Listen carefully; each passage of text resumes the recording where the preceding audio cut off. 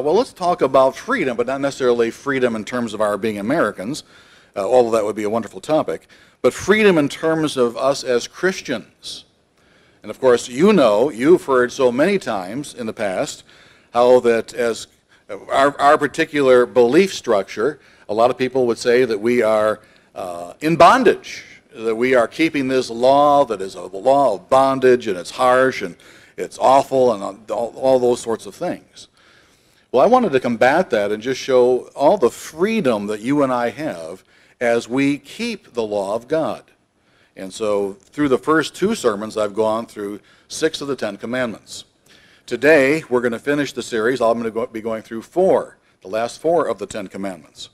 But before we go there, let's turn to Luke chapter 4. Luke chapter 4.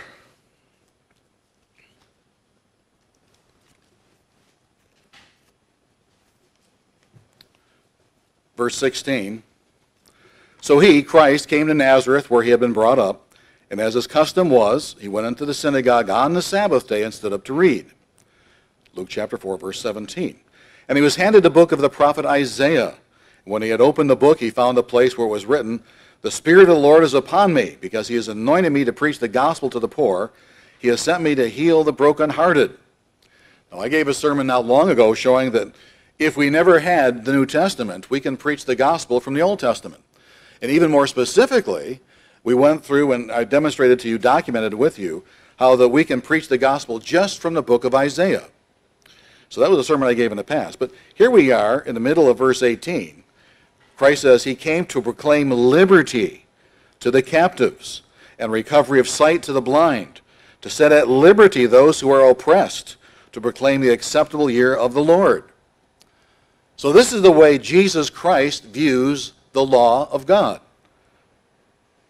It's a law of liberty. It's a law of freedom.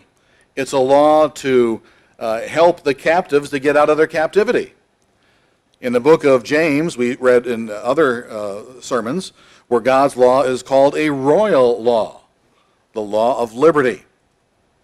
So truly, each of the 10 commandments, each one is a step in successful living, as how we can have the happy life, how we can have true freedom. True freedom comes through God's law. Not by breaking it, not by running away from it, not by bad-mouthing it, but true freedom comes through God's law. Each of the 10 commandments is a guide to the good life, a life full of blessing. So, with that as a little bit of background, let's get into the last 4 of these commandments. Commandment number 7. We can find that over in Exodus chapter 20 and verse 14. Exodus 20 and verse 14. You shall not commit adultery. You shall not commit adultery. Now, what is the freedom I would like to emphasize with this particular commandment? And there's, with each of the commandments, there are any number of ways we can discuss the commandments. They are rich, they're vibrant, they're full of life. There's many things we can say about each one of the 10.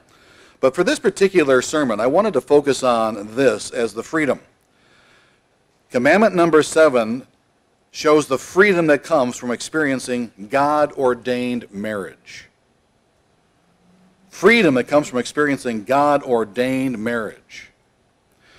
Today, mankind is tinkering with the idea of what marriage is. How do we define marriage? Mankind today does not want to recognize and can't understand biblical principle when it comes to laws governing marriage. And yet you and I are fortunate. God has opened up our hearts, he's opened up our minds, so we can understand the truth of what God wants us to understand about marriage. Brethren, marriage is one of the greatest gifts God has given to mankind. Marriage, as God has intended, as God has ordained, God-ordained marriage was established at creation. I'd like to read you a sentence or two from our booklet on the 10 Commandments. This particular section is from the 7th commandment about adultery. And I quote, "His laws, in particular the 7th commandment, authorize the marriage relationship and establish it as the foundation of the family, which in turn stands as the foundation and most important building block of society." Now, certainly that's not something that should be done away. Certainly that's not something that's a burdensome thing.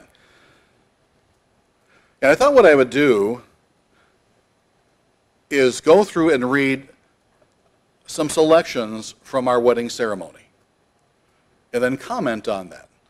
You know, some of you are married in a church, some of you are not married in a church. Those of us who are married in a church, it's probably been a while since we've heard some of these words, and I thought it would be good to go through this, at least some of it. Probably somewhere down in the future I'll give the whole thing. But let me begin by quoting, you know, in our marriage ceremony, there's, at the very beginning, there's kind of a welcoming of the guests and so on. Then we get into the heart of the ceremony, and it says this, and I quote, "Surely there can be no greater human joy than to have a happy marriage, filled with giving and sharing. There is no deeper relationship among human beings than that achieved by a husband and wife in marriage." End quote. No greater human joy. Happy marriage. No deeper relationship. Does that sound burdensome? Does that sound like something we want to do away with? I don't think so.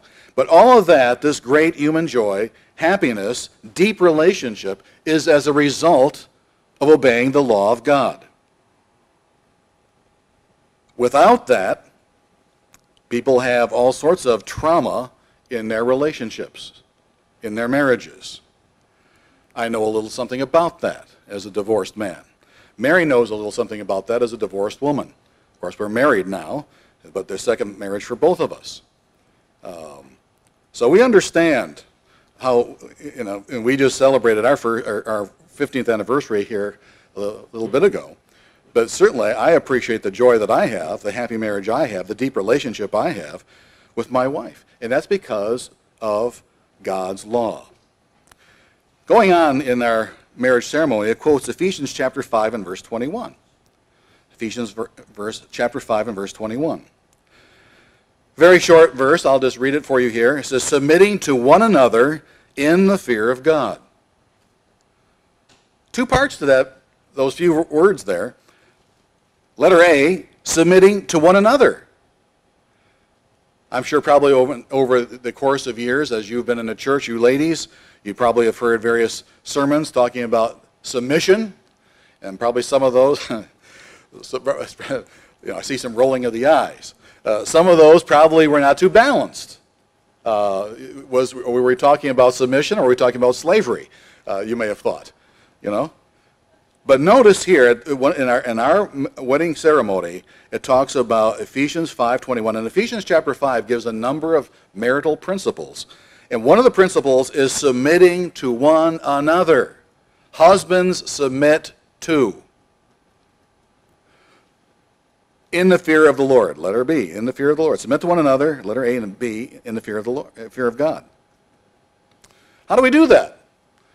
Well, as I made mention last week over in Chicago when I gave this sermon, there's any number of ways that husbands can submit to their wives. When we were selling our home, when we found out that we were moving to Chicago and going to be pastoring Chicago and Beloit, we had to sell our house. And so we wanted to make the house look appetizing. You know, the house always looked relatively appetizing. But when you're trying to sell the house, you want to make it look even more appetizing. And so what did we do? What did I do? I simply turned it over to Mary. I said, "Mary, you know how to make this thing look good." And so, you know, we dolled up the house, and we had a number of realtors come over before the house was actually put on the market. They wanted to preview the house so they can discuss it with some of their customers, their clients. And several of the realtors, as they came through our house, said, "Is your wife an interior decorator?" I said, "No, but she knows how to stage a house." Now, had it been up to me, had I said I'm not going to submit to her, had I been the one staging the house, it probably would had all the warmth of a sepulcher. You know, it probably would look like a barracks. There probably would have been a lot of black and brown and gray. Everything would be ordered, you know, to the place. It would be just obnoxious. But Mary made it look like a beautiful setting for people to want to come and live. So the house went on the market at 4 o'clock one day, and the next day at 10 in the morning was sold. Mary knows how to do things. I was happy to submit to her along those lines. Reading from our marriage ceremony, it says, regarding Ephesians 5:21 and submission, The sacred, and I quote, "The sacred marriage covenant calls upon you to yield yourselves to God and to each other, to hold each other in high esteem, giving honor and respect to one another, with love and devotion. Always give preference to the welfare of the other, for an outgoing concern is the foundation of the marriage relationship." Those are beautiful words. When those are applied, when the laws of God are applied to marriage, notice what we see here. As we yield to God, that we have esteem for one another, we've got honor for one another, we've got respect and love, devotion for one another. Those all come from the law of God. And then the end of that phrase says, give preference to the welfare of the other. Well, let's take a look at another marriage principle. It's not in our marriage ceremony, but it's referred to there. Let's go to Philippians chapter 2. Philippians chapter 2. Verses 3 through 5. Now this is a marriage principle. It's a Christian living principle, but you certainly can apply it to marriage. Philippians chapter 2, verse 3. Let nothing be done through selfish ambition or conceit, but in lowliness of mind let each esteem others better than himself. Let each of you look out not only for his own interest, but also for the interests of others. Husbands doing that for wives, wives doing that for husbands. And let this mind be in you, which was also in Christ Jesus. Let the mind of Christ dwell in us and work in us. Quoting from our marriage ceremony, it says, marriage is a natural union, but a divine institution ordained of God. It was established by the Creator God at creation and derives its authority from the divine laws of God, immutable and unchangeable. It derives its authority from the divine laws of God, immutable and unchangeable. And one of the greatest laws that God has given us is found here in 1 Corinthians chapter 13. Let's turn there. 1 Corinthians chapter 13, the love chapter.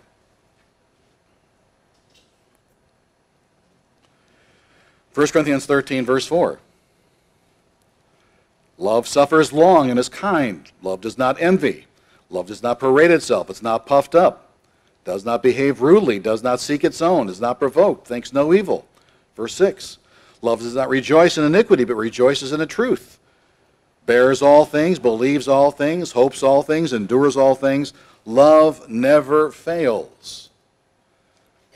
These are essential qualities of a happy and successful marriage, as pointed out in the Word of God, as pointed out by the law of God, the law of love. It is in our submission to God's love, God's law of love, that marriage is strengthened and protected. And that is a freedom. Just ask anybody who's had marital discord. Going back to our marriage ceremony, and I quote, when God created life on the earth, he made human beings the pinnacle of the physical creation, fashioning them in his own image. He gave men and women creative minds with the ability to make choices, to develop plans and build on their lives on those plans. Excuse me. Men and women were created with the marvelous potential of eternal life in the family of God. And as a loving father, God gave us the institution of marriage and the blessing of a family that we may learn to love one another as he loves us. To love one another as he loves us. So we're talking about freedoms from each of these commandments. As we understand the seventh commandment, excuse me, we have freedom from thoughts and actions that would hurt our relationship with God. That's a part of the seventh commandment. We've got freedom from thoughts and actions that would hurt our marriage, hurt our mate. Freedom from thoughts and actions that would hurt our family relationships. Freedom from thoughts and actions that would hurt our society.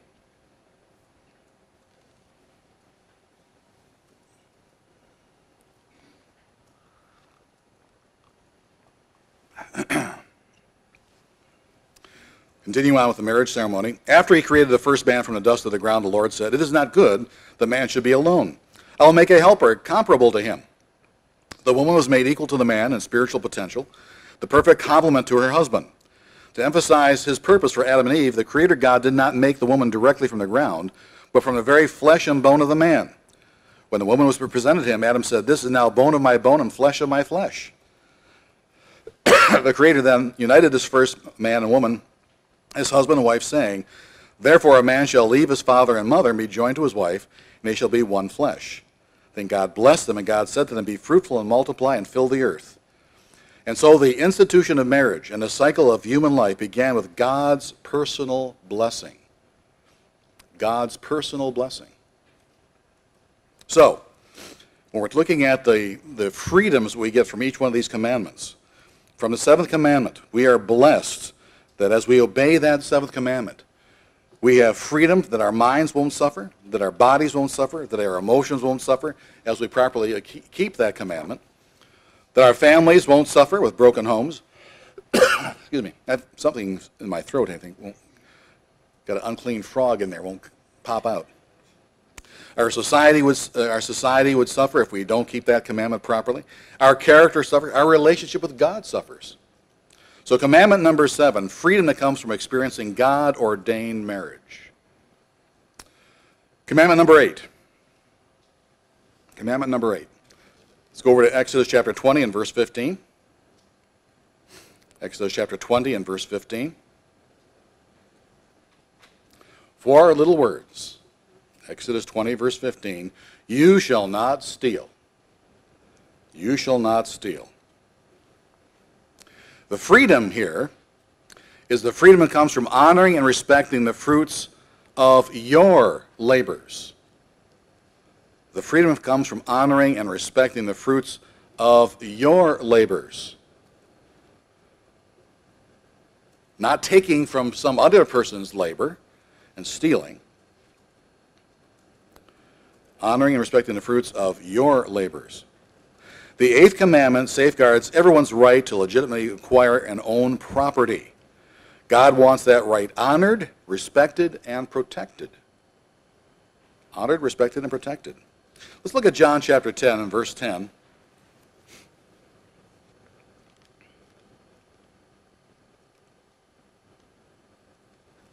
John chapter 10 and verse 10.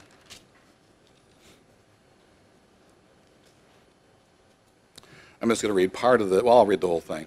John 10:10. The thief does not come except to steal. So who's the father of theft?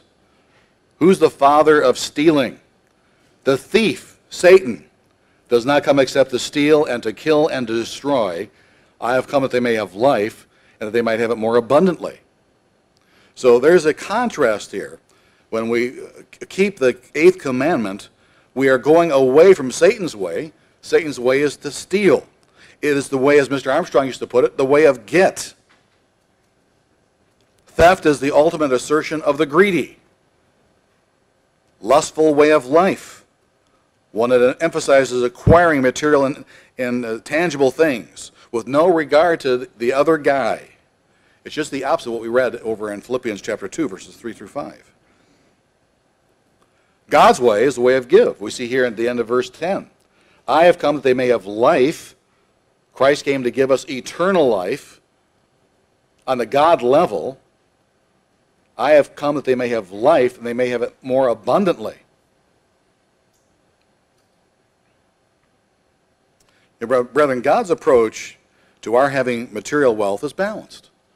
As it says, I'm not going to turn there, 3 John chapter 1, verse 2, God wants us to prosper and to be in health. He wants us to prosper and be in health so that we have a basis to live and to give to others. Not that we just acquire things for our own selfish needs, but he wants us to have a base where we can give to others. The way of give. Now, Paul wrote something. Let's go back to the book of Ephesians. We were in chapter 5, but this time, let's go to Ephesians chapter 4. Ephesians chapter 4. What we need is a change of heart. Ephesians chapter 4 and verse 28. This verse is loaded with information here. Ephesians 4:28.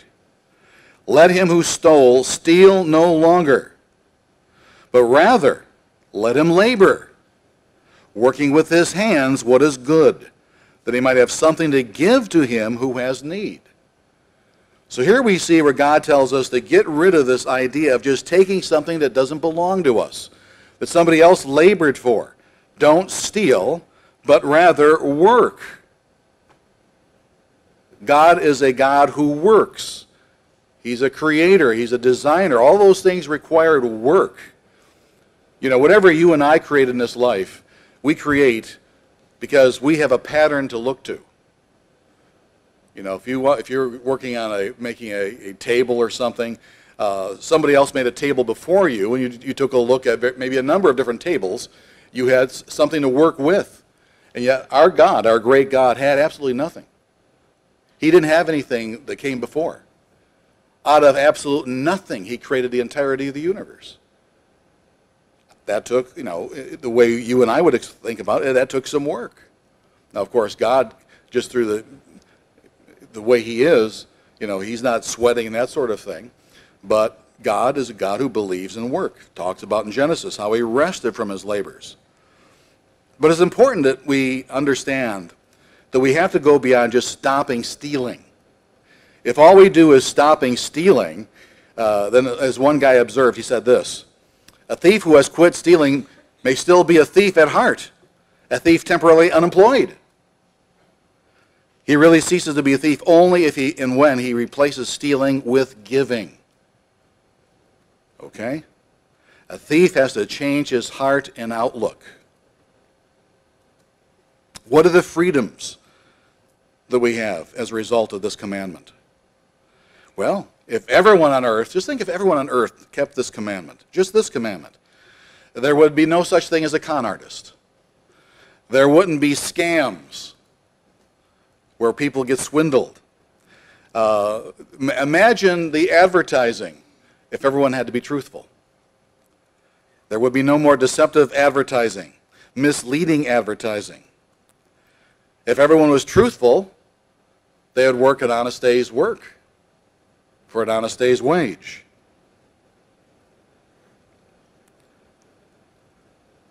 Employers wouldn't have to worry about theft in the workplace. You know, years ago, I remember, this was many years ago, I was listening to Mr. Ted Armstrong on the radio. So this is probably late 60s, early 70s. He was talking about a company, and the company wanted to take a group photograph of their employees. It was a nice summer sunny day, and they had a courtyard there at work, and it was near the end of work, and they thought, well, let's just let everyone know we want to have a group shot of all of our employees. Please ask all the employees to come into the courtyard. We're going to take a group photo. Now, the employees themselves didn't know what was taking place. They were just asked to go into the courtyard. And then a group photo was taken. And then the employees left. And when they left, the ground was strewn with all the things the employees were hoping to take home with them that day. You know, there were tools, there were office supplies, there were this. I mean, it was like a little graveyard there of things that they were hoping, you know, that they stick in their lunchbox and take. I'll never forget that example. And that example was given about 50 years ago, a long time ago. But when people are honest, employers don't have to worry about that sort of thing. And employees don't have to worry about being overworked. People who delight in consuming what others produce while refusing to carry their share of labor, that would stop too. You know, the Bible's very clear. If you don't work, you don't eat. Now today, it's popular in some circles, if people running for the presidency say, we'll guarantee income for everybody, even if you don't want to work. Well, that's not a godly principle. Not at all.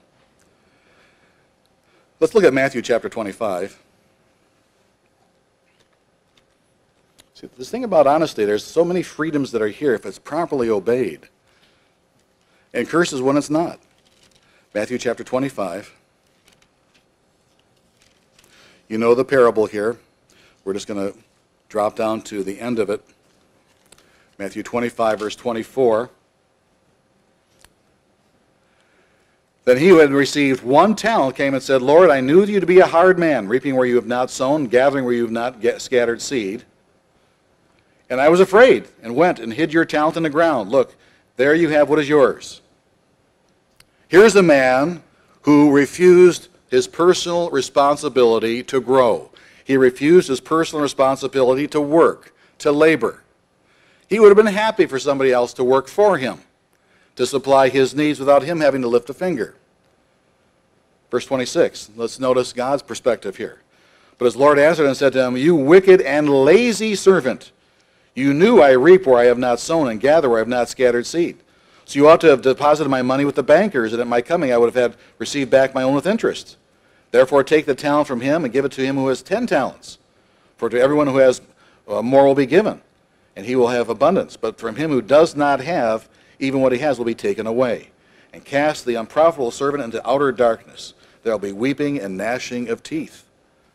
So Jesus Christ has a parable here, talking about, in part, about a person who refuses to assume personal responsibility, to work for what he needs to have. So commandment number 8, we have the freedoms that come from honoring and respecting the fruits of our own labors. Commandment number 9. Let's read commandment number 9 in Exodus chapter 20 and verse 16. Exodus chapter 20 and verse 16. You shall not bear false witness against your neighbor. Do not bear false witness against your neighbor. Commandment number 9, the freedom we see here, is the freedom that comes from having truth as a way of life. Truth as a way of life. You know, it's interesting. I hadn't really thought about it till I was meditating on this subject, these commandments along the lines I've been presenting to you. But 2 of the commandments deal with the tongue. 2 of the 10 deal, well, in one sense they may all deal with the tongue, but very specifically, explicitly, 2 deal with the tongue. Commandment number 3, about not taking God's name in vain. We said commandment number 3 is having freedom and having a proper respect for the true God. How we refer to that God, how we discuss that God, how we talk to that God, with a proper respect for that God. Commandment number 9, there's freedom that comes from having truth as a way of life and having respect for your fellow man. So with our tongue, we show respect to God, commandment number 3, and we show respect to our fellow man, commandment number 9.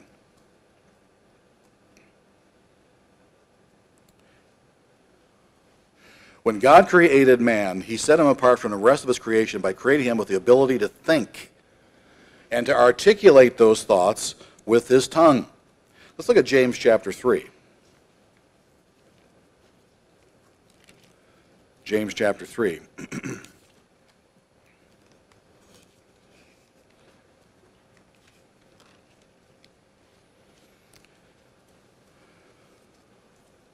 James chapter 3 and verse 8. But no man can tame the tongue. It is an unruly evil, full of deadly poison. With it we bless our God and Father, and with it we curse men who have been made in the similitude of God. Out of the same mouth proceeds blessings and cursings. My brethren, these things ought not to be so. The 9th commandment focuses on our respect for our fellow man. It addresses the way we communicate our feelings about our fellow man. It encompasses our attitudes, our speech, our behavior. Out of the abundance of the heart, the mouth speaks. Out of the abundance of the heart, that's Matthew 12:34. Out of the abundance of the heart, the mouth speaks. And so if we're speaking things that are not proper, then something is wrong with our heart. Each of God's 10 commandments were given to protect things that are valuable. Our understanding of God, our understanding of what parents are, our understanding of life, our understanding of marriage, our understanding of property. The 9th commandment protects an individual's character and reputation. Have you ever had people spoken of you in a negative way? Have you had people lie about you? Have you had people insinuate things about you that were not true? Have you felt badly about that? Have you been in a position where you couldn't do anything about it? All because somebody was not keeping that commandment. To fully appreciate the ninth commandment with all of its prohibition against lying, we must realize how important truth is to God. I'm going to give you 3 scriptures here. I'm not going to turn to these, but if you want to write them in your notes. Proverbs chapter 30 and verse 5.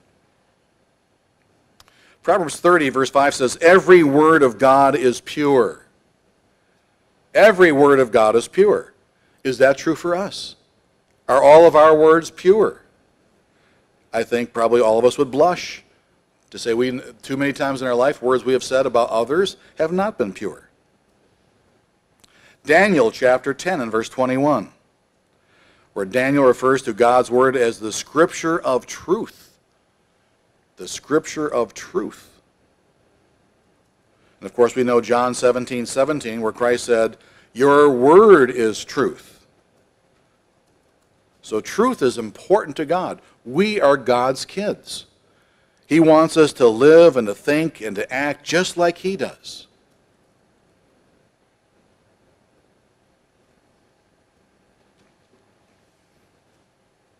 When Michael was disputing about the body of Moses,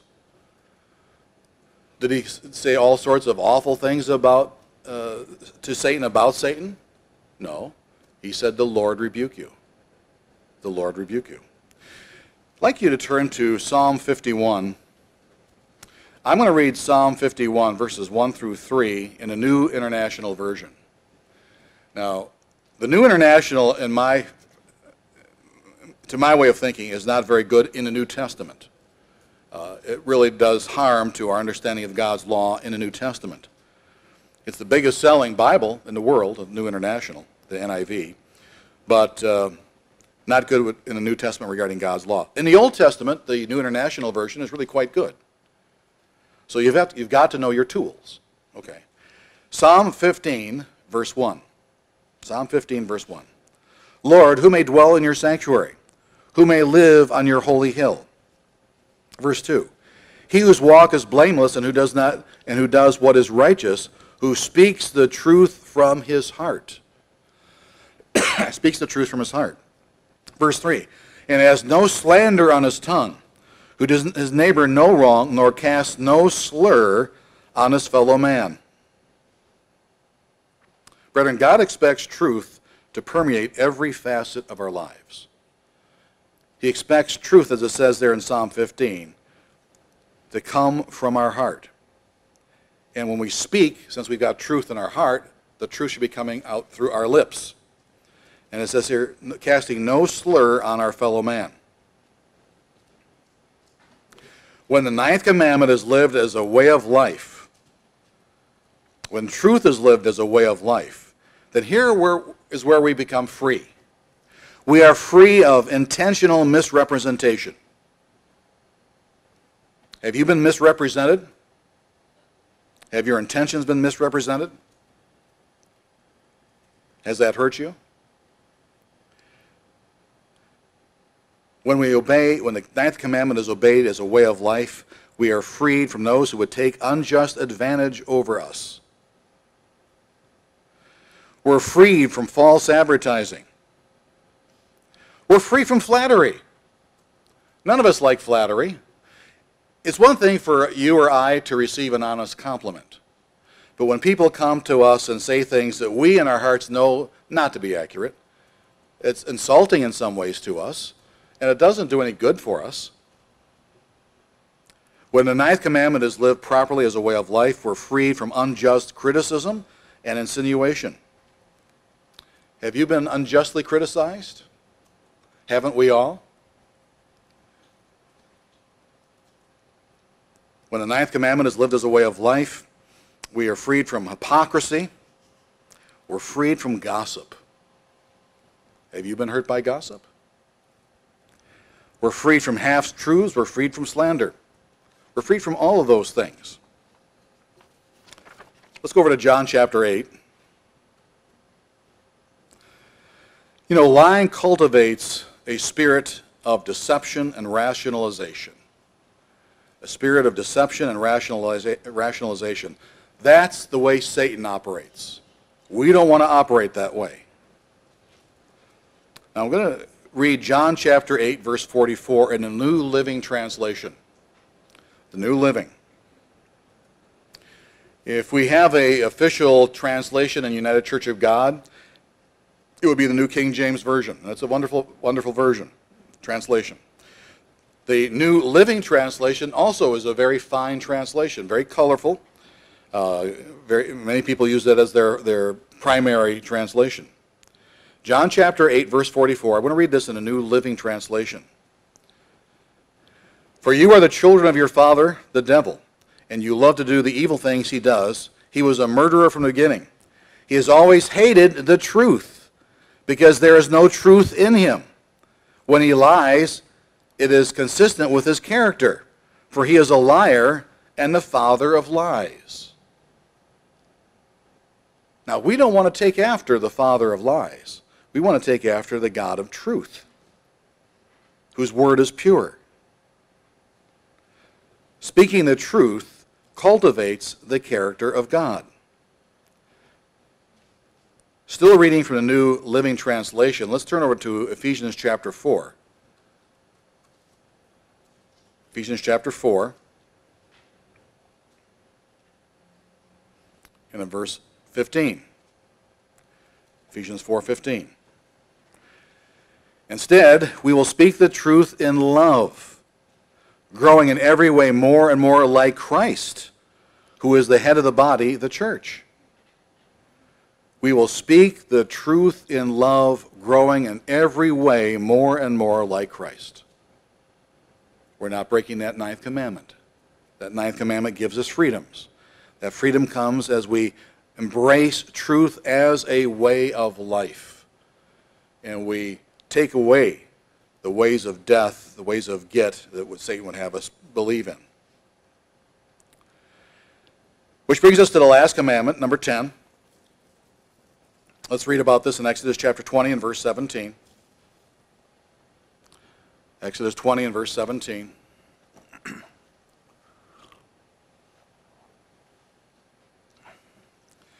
You shall not covet your neighbor's house. You shall not covet your neighbor's wife, nor his male servant, nor his female servant, nor his ox, nor his donkey, nor anything that is your neighbor's. The freedom that comes from commandment number 10 is the freedom that comes from godly thinking. The freedom that comes from godly thinking. Commandment number 10 is aimed directly at the heart and mind of every human being.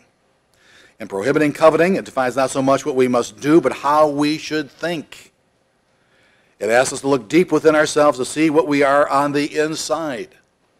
And in that sense, the commandment number 10 is there's a reason why God structured these commandments the way he did. There's a reason why this commandment is the last one.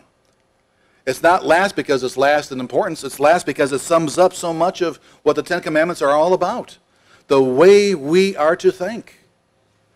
The way we are to think. The way we are to be on the inside. Again, out of the abundance of the heart, the mouth speaks. Let's look at Mark chapter 7.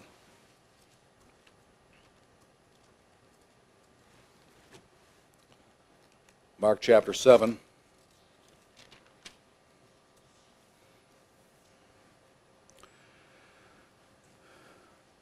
Mark chapter 7, verse 21. For from within, out of the heart of men, proceed evil thoughts, adulteries, fornications, murders. Again, these are things we talked about in sermons past. For from within, out of the heart of men, proceed evil thoughts, adulteries, fornications, murders, thefts, covetousness, wickedness, deceit, lewdness, an evil eye, blasphemy, pride, and foolishness. All these evil things come from within and defile a man. Our motives define and govern the way we respond to everyone and everything. What are our motives? Our transgressions of God's law of love begin in the heart. And this commandment deals with the heart. It's directed toward our relationships. It specifically deals with the thoughts that threaten those relationships. We can covet something to the place where we knock God off his throne in our minds, in our hearts. We can covet something so much that we don't love God as number one. He's somewhere down the line. Therefore, I think it's fitting that the formal listing of these 10 commandments, which define the law of God, the love of God, should end by focusing our hearts on what they should be focused on. Now, what is covetousness? What is covetousness? To covet means to crave or desire, especially in excessive amounts or in improper ways. The 10th commandment does not tell us that all our desires are wrong. It tells us that some desires are wrong. Coveting is immoral, an immoral longing for something that is not rightfully ours. Now, the opposite of coveting is a positive desire to help others, to help them, to protect them, to bless them, to give to them, to share with them. Now, I'd like you to turn to Deuteronomy chapter 5 for a moment. We want to look at the next giving of these 10 commandments, and there's something interesting about the way this is written. This commandment is written in Deuteronomy chapter 5. Deuteronomy chapter 5.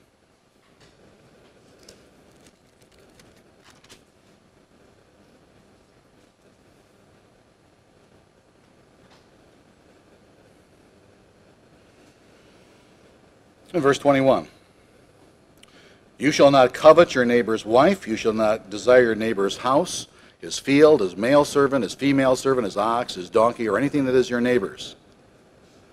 Now, the word covet here is a different word in Deuteronomy than was used in Exodus. The word is avah, A-V-A-H. Brown, Driver, and Briggs Hebrew Lexicon, Hebrew Dictionary, says that avah means to long for, to yearn, to lust after, to crave. And going back to the New International Version, reading Deuteronomy 5:21 in the New International, it says this: you shall not covet your neighbor's wife, you shall not set your desire. You shall not set your desire.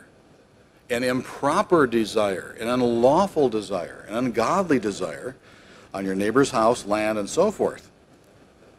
Excessive longing takes place when we desire things that are not wrong in themselves, but when we begin to exclude God because of the extent of those desires, that becomes idolatry. That becomes idolatry. So when properly obeyed, commandment number 10 frees us from the love of materialism. And that is a very big issue in our society today, materialism. Greed for more. When properly obeyed, this 10th commandment frees us from envy of others, where we're envious of somebody else's accomplishments. We're envious of somebody else's position. We're envious of their appearances or their personality or anything that is an unjust and unlawful desire. Now, it's one thing to appreciate another human being. It's one thing to appreciate somebody's accomplishments, positions, appearance, personality. But it's one thing that we go past appreciation to wanting it in an unlawful way, where we crave it, where that's all we think about. That's the center of our thinking.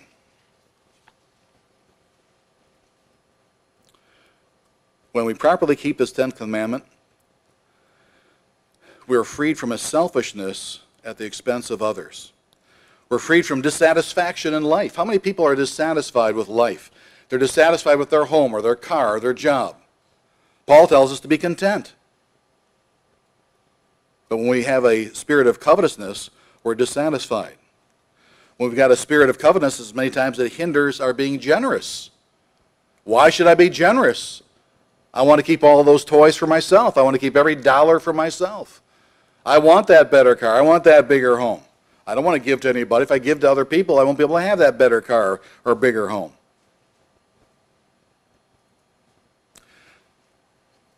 Let's look at Hebrews chapter 13.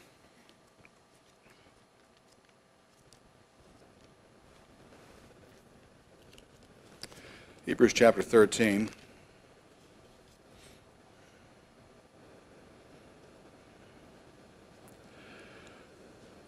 verse 5, let your conduct be without covetousness. Be content with such things as you have. For he himself has said, I will never leave you nor forsake you. So we may boldly say, the Lord is my helper. I will not fear. What can man do to me? Let your conduct be without covetousness. Because there's such a host of wrong things that would set us in bondage if we break this commandment. But if we don't break the commandment, if we are not covetousness, don't have those feelings, then we have faith in God. God will provide what we need. Matthew chapter 6.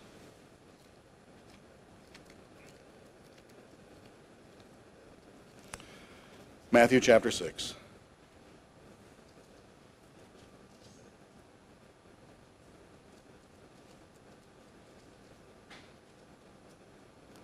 Verse 25. Therefore I say to you, do not worry about your life, what you may eat or what you will drink, or about your body, which you'll put on. Is not life more than food, and the body more than clothing?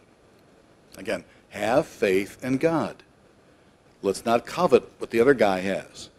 Look at the birds of the air, for they neither sow nor reap nor gather into barns, yet your heavenly Father feeds them. Are you not more of value than they? You are of such value that Jesus Christ came to die for you. He came to die for me. He came to die for all of us. We are of great value to God. Which of you, verse 27, which of you by worrying can add 1 cubit to his stature? So why do you worry about clothing? Consider the lilies of the field, how they grow. They neither toil nor spin. And I say to you that even Solomon, all of his glory, was not arrayed like one of these. I don't know about you, but when I pass by a field of flowers or somebody's flowers in their home, near their home, I marvel at what I'm seeing. I marvel at God's handiwork. I marvel at the color, the texture, the variety of what God has for us. And he does this for plants. How about for us? Do we need to covet, knowing the great God wants to provide for us? Of course not. Verse 30, so now if God so clothes the grass of the field, which today is tomorrow thrown into the oven, will he not much more clothe you, you of little faith? Notice the idea here. Covetousness versus faith. Verse 31, therefore do not worry, saying, what shall we eat, or what shall we drink, or what shall we wear? For after all these things the Gentiles seek. For your heavenly Father knows that you need all these things. And the bottom line here, but seek first the kingdom of God and his righteousness, and all these things shall be added to you. Seek the kingdom of God. Understand the beauty of each and every one of these commandments. These commandments were not given to force us into some kind of bondage. We have taken a look at each of the 10 commandments now. We've seen the various freedoms that we have as a result of keeping. And I'm sure that, if we were to get together as a group, if we were to sit down right now after, say, that the service ends, amen is said, we sit down, okay, let's go through the 10 commandments again. This time, you give freedoms that you see in commandment number 1 through number 10. I'm sure we can add many more to the list. Many more to the list. God's way of life is characterized by freedom. We appreciate that as a nation. We appreciate that as Americans. Brethren, let's appreciate as Christians that God has given us his law, and that true freedom comes through God's law. They truly are 10 keys to a successful and happy life, a life of true freedom.